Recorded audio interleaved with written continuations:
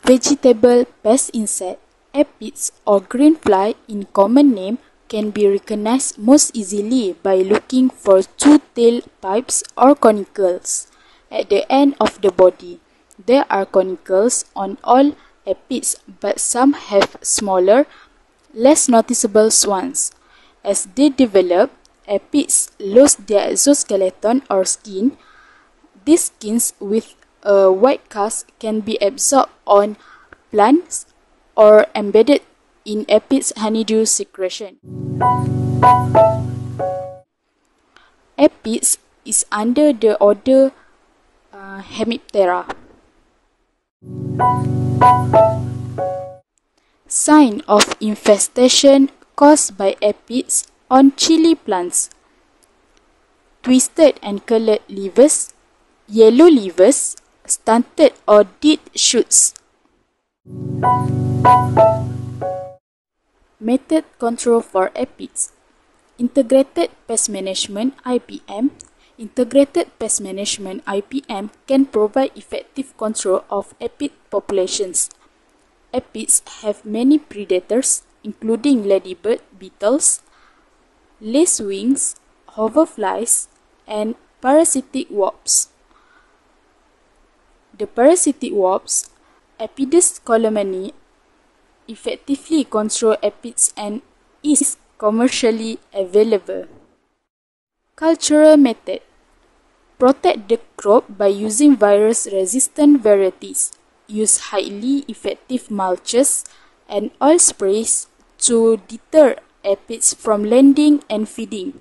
Use tall barrier crops, windbreaks, and bare land to reduce the numbers of aphids entering the crop, and use row covers to protect plants until flowering.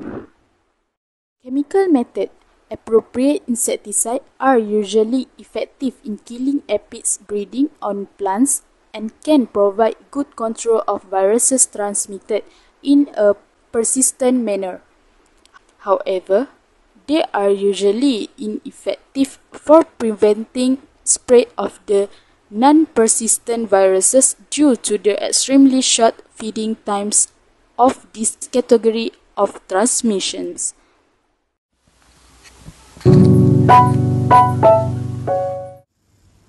Termite is one of urban pest insects. Termites are silent destroyers that could be residing in your property without you noticing. They are responsible for property damage of over 40,000 ringgit every year in Malaysia. There are many types of termites, but the subterranean termites, which are also known as Termites, should be looked out for. They feed on cellulose-based materials such as wood. They can jeopardize your business and pose danger to your family if the infestation are not handled well. Termites fall under Bacteria order. It used to be listed under Isoptera order.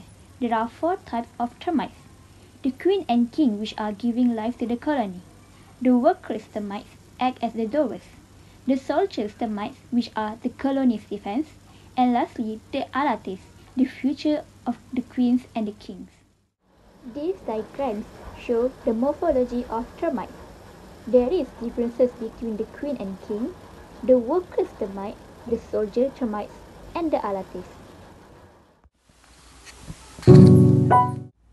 There are 3 common termites in Malaysia. The damp wood termites that can be found on moist plants and wood, typically on the outdoors. It is the least concerned type of termites, as it don't carry any disease and cause damage on building. The dry wood termites that can be found on dry wood and do not rely on water to survive. It normally comes from big wooden furnitures and then infest the building. The subterranean termites that are the most destructive termites. It is eating through structures, furniture, and roofing. It needs soil to survive.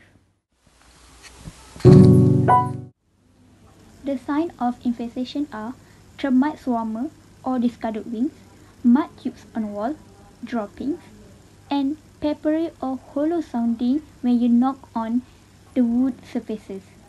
Sometimes you can hear rattling sound made by the termites. The method to control termites are baiting system, monitoring solution, and liquid termicide treatment. For baiting system, baiting solution is used to eliminate termites.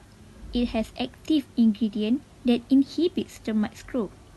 When the bait is shared and spread, it will gradually affect the colony until it can no longer support itself and collapse. Monitoring solution is a holistic solution that uses unobtrusive monitoring stations that are placed discreetly around the premises. Then routinely monitor these stations for termite activity, and when detected, bait will be added to the system. Liquid termicide treatment is useful for both treating an existing problem or as a repellent so that termites stay away. In conclusion, it is important to control pest infestation during the early stage to reduce losses.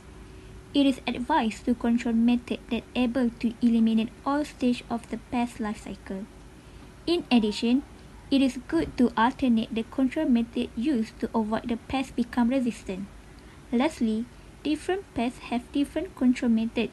Hence, choose suitable method for the right pest.